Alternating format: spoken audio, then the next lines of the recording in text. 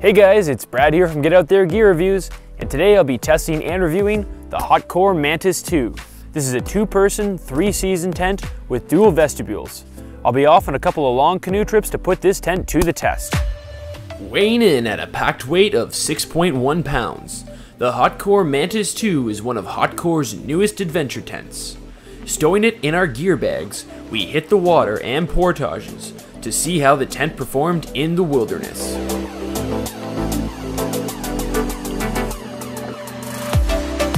Setup is quick and easy, thanks to the unique Mantis pole system. This one-piece pole system uses shock-corded sections and 3 strategic hubs that allow for simple and quick setup.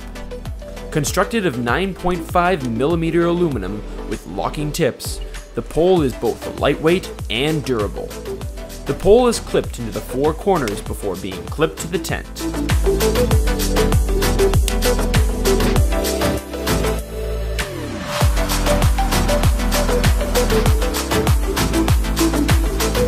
Without the fly, the Mantis has plenty of mesh, allowing for ample airflow or viewing the night sky on warmer nights. A great feature of the Mantis is the polyester rainfly and vestibule, coated in polyurethane.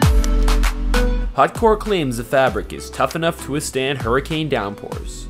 And while we didn't camp in a hurricane, we did have several rainstorms where the interior of the tent was nice and dry. Hotcore also produces the Mantis in a larger 3-man version, and unlike some tents, Hotcore's tents comfortably fit the amount of people they were designed for. Lying down in the Mantis 2, you'll find plenty of room for 2 people and some gear. This is a true 2-man tent, comfortably accommodating 2 individuals with an interior dimension of 2.2 meters length by 1.4 meter width. There's ample space to hold gear in the tent, with side gear pouches and an overhead gear loft.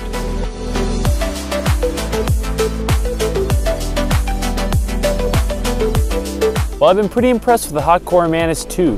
Hotcore's done a good job at delivering a tent suitable for backpacking and canoeing. There's a lot of positive with the tent.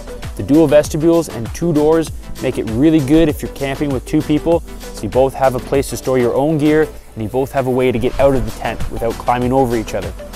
There's ample storage inside the tent with extra gear lofts and mesh side pockets. Only one little downside is it's a little on the heavier side compared to other backpacking and canoeing tents, but if you're looking for an affordable and versatile tent, look no further than the Hotcore Mantis 2. For Get Out There Gear Reviews, I'm Brad Jennings.